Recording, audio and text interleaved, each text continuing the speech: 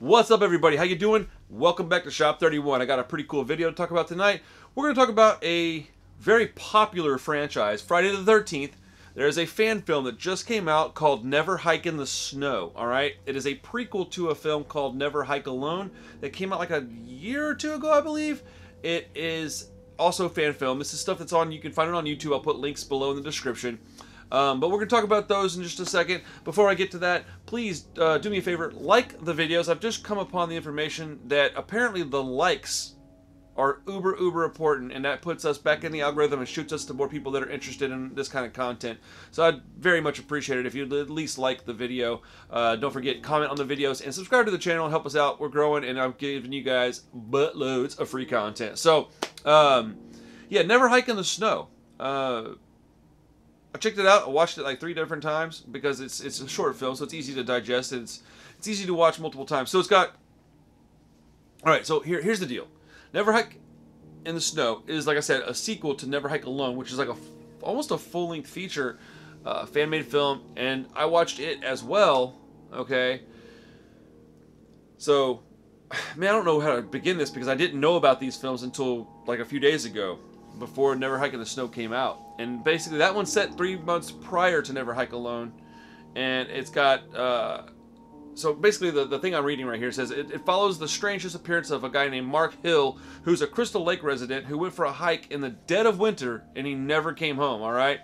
And then as local Wessex County Sheriff Rick Colon and Deputy Alan Mabry search for answers, town local Tommy Jarvis, come on dude, believes that his old nemesis, Jason Voorhees, is the one to blame. Will Diana Hill ever see her son again? Or will her son become another lost victim of the cursed camp at Crystal Lake? Alright? The movie was produced, written, and directed by Vincent DiSanti. He also plays Jason Voorhees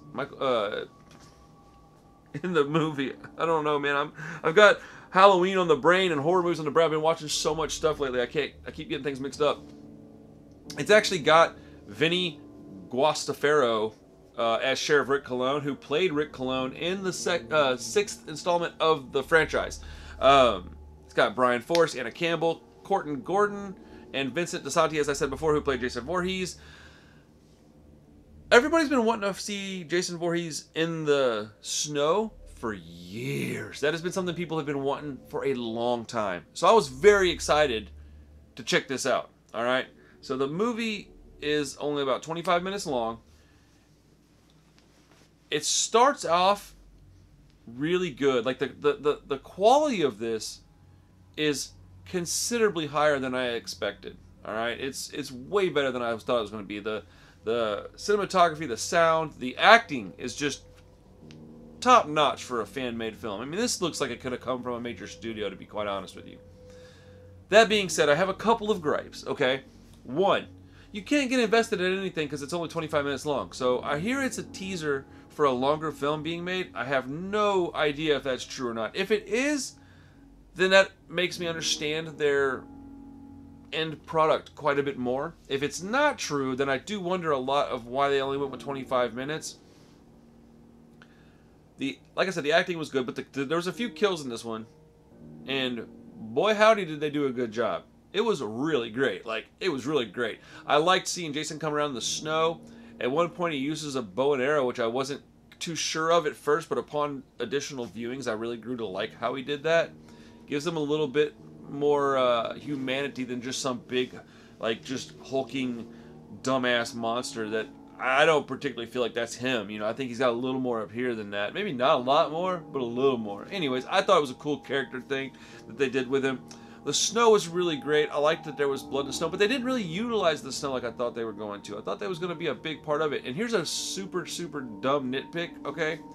This is going to sound really stupid, but at the very beginning, when they're in the snow, and one dude's running, right? He's like, you can hear like, he's running from Jason, right? It's all overcast, like it's almost dusk, right? And then all of a sudden, a few seconds later, it's like bright and sunny. So there's like a continuity error there, like where they just couldn't keep up with what they were doing. And maybe that had a budgetary reason. I'm not just crapping on these dudes. I'm just saying what I saw, all right? And then the one thing that really bothered me the most from this whole entire short film, all right? This is so stupid, but it drove me nuts. They're out in the snow, right? Then how come every time anybody breathed or talked or anything, there was no breath in the air? It drove me freaking bananas. But that's just nitpicking, all right? Overall, it was fantastic, and they raised the bar for fan films. I don't know, man. This It's Me, Billy has got a lot to live up to, man, because I don't know. This was good. But Dave McRae, who's doing It's Me, Billy, I have faith in that dude. So I'm going to try to get him on the show eventually. But yeah, this was a good time. I had a lot of fun watching it. It left a lot to be desired, though, which I guess is a positive if you want to look at it like that. But I thought that it could have been a little longer. I would have liked to have seen 90 minutes of this, to be honest with you. I'll talk a little bit about Never Hike Alone. That one is phenomenal. I think if you put these together and watch them back to back, you're going to get 90 minutes. So you're going to get like a really great film. That one has great character work. It's got even better camera work. The fighting is really good in it. I'm going to put links to both of these below. I think this company's doing really good things. And I'm not going to sit here and bash somebody that's putting this kind of heart and soul into something, even though I had a couple of small problems with it. On a scale of 1 to 10, my grade for these two projects, I'll just call them one project, for the Never Hike Alone project, okay? For that project, my grade from 1 to 10 would have to be like an 8 out of 10, because it superseded my expectations by a very large amount. And I think that if they were to put just a little more into this, this would compete with any film in the series, in my opinion.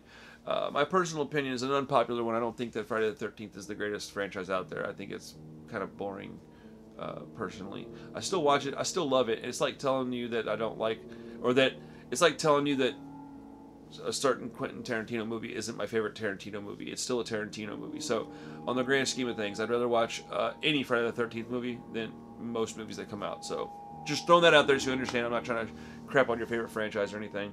I do love it, just not quite as much as some people do. But this was a good time. I highly recommend that you go check it out. And they have raised the bar for fan-made films. So let me know what you think in the comments below.